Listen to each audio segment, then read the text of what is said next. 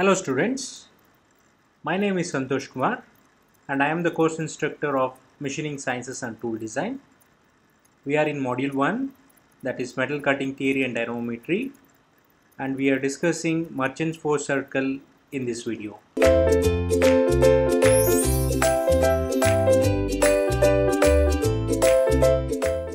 First, we need to understand what are the forces in cutting. So why do we need to understand the cutting forces? One is for the estimation of cutting power consumption.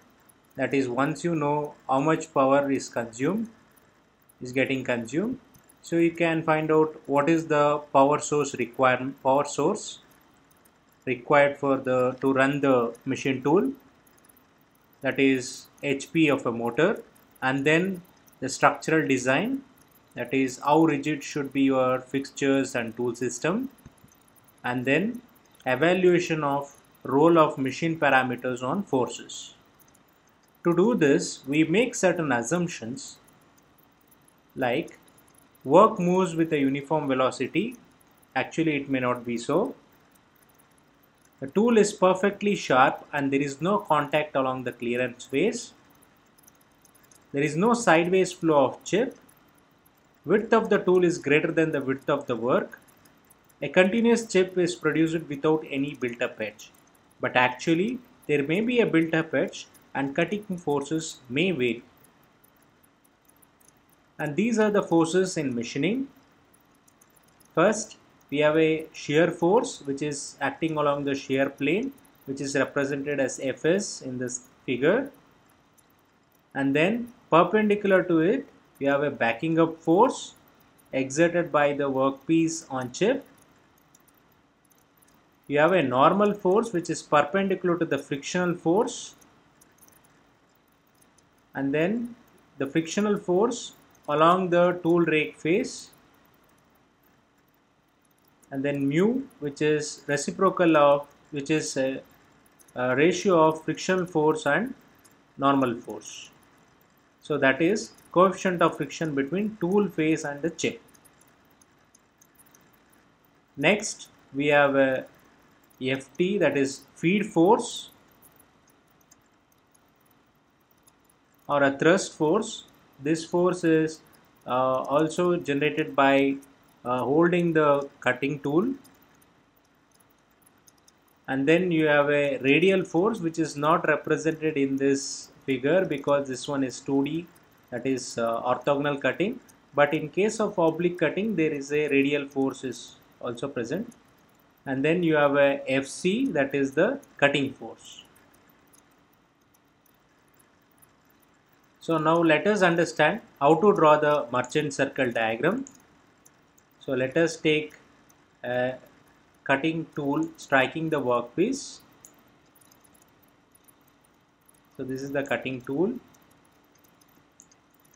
and this is uncut chip thickness and this is the shear plane. So here we have a shear force Fs which we discussed, and then along the tool face we have a frictional force. So I'll draw a frictional force of certain magnitude, and then perpendicular to it we have a normal force. I'll join this two forces, I'll get a resultant force. And then I'll draw perpendicular to the shear force and parallel to the friction force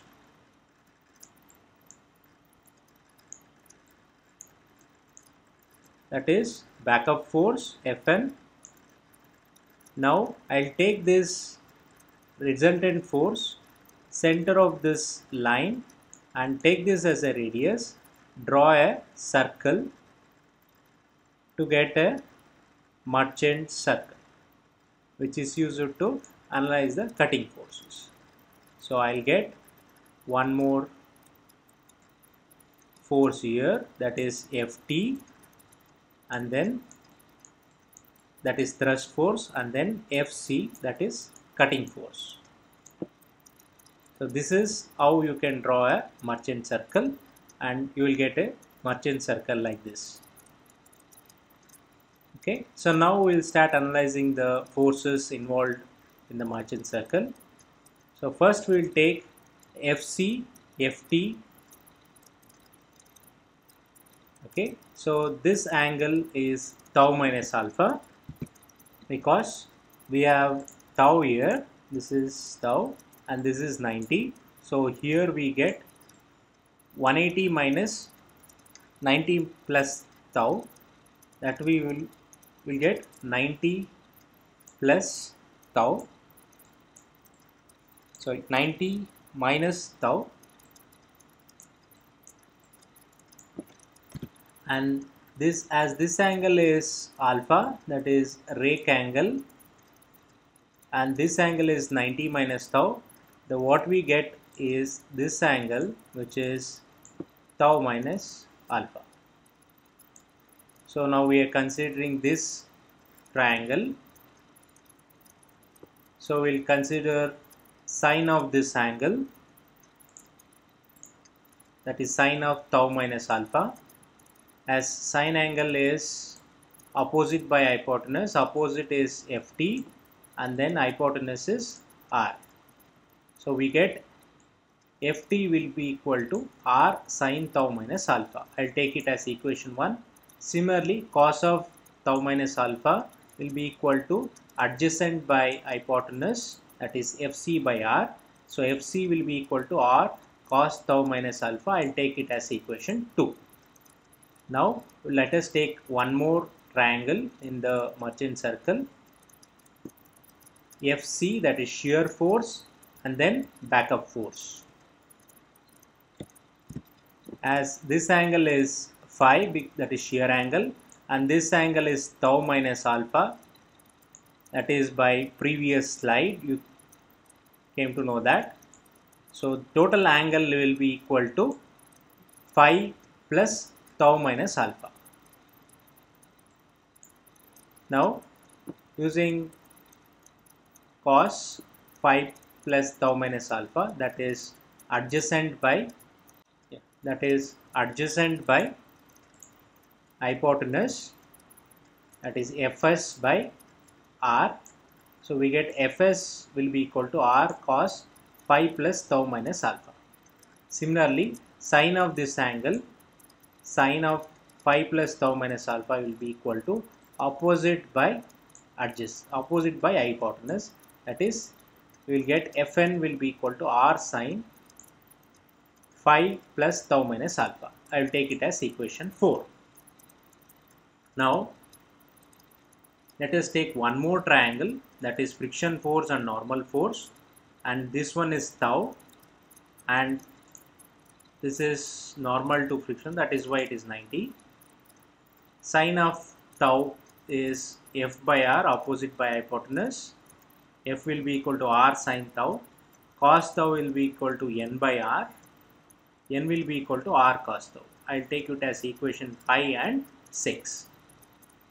Now using equation 3, I am rewriting the equation 3. Fs will be equal to R cos phi plus tau minus alpha.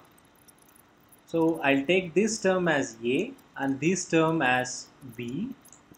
I can write using a compound angle, cos A plus B will be equal to cos A cos B minus sin A sin B. So rewriting, I'll get this equation. Again I'll rearrange the equation. I'll write it in this form. From 1 and 2, that is Ft will be equal to R sin tau minus alpha and Fc will be equal to R cos tau minus alpha. Instead of R, I substitute here Fc cos tau minus alpha.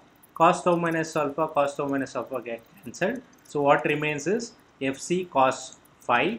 Similarly here, instead of R, I substitute Ft by sin tau minus alpha. So I get minus Ft sin phi. Okay, so this is the equation for shear force. Similarly, using equation 4, I rewrite the equation 4 as Fn r sine phi plus tau minus alpha. I'll take this one as A and this as B. Sine A plus B, sine of A plus B, that will be equal to sine A cos B plus cos A sine B. So I'll rewrite in the equation. I'll get Fn will be equal to r cos tau minus alpha sine phi plus r sine tau minus alpha cos phi. Again, instead of r, I write it as Fc cos tau minus alpha. Here Ft sin tau minus alpha. Ft by sin tau minus alpha. So what I get is equation for normal force, that is Fc sin phi plus Ft cos phi.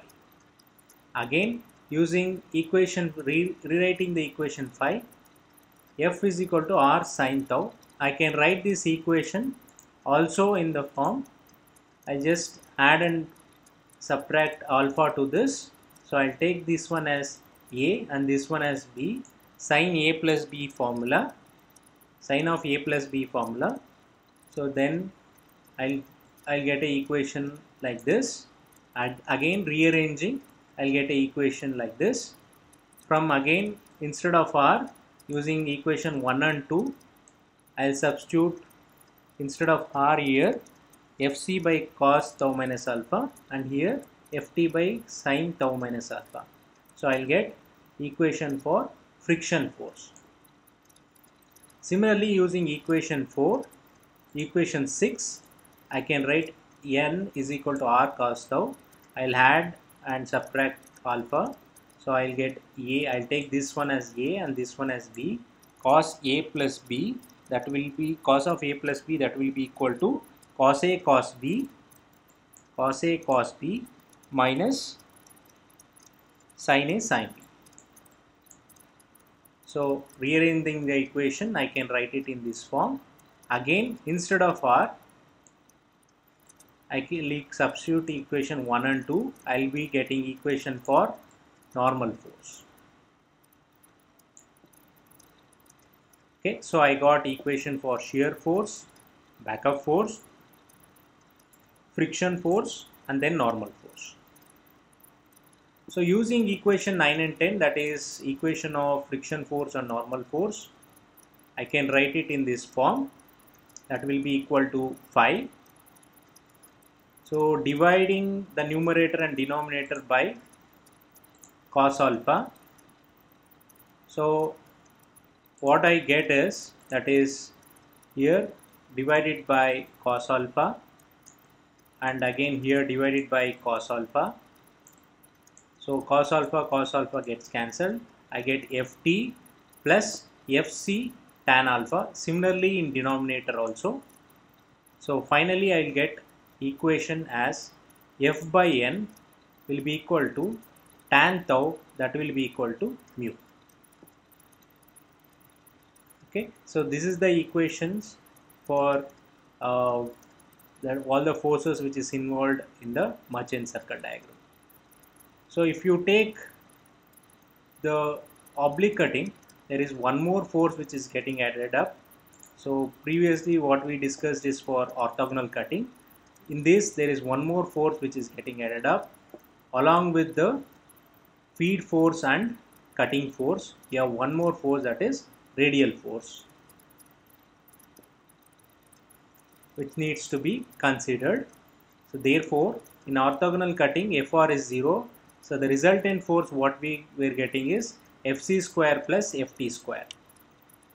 Whereas in oblique cutting there is one more force, that is radial force getting added up. So resultant force will be square root of Fc square plus Ft square plus Fr square. So you cannot do analysis to get these forces.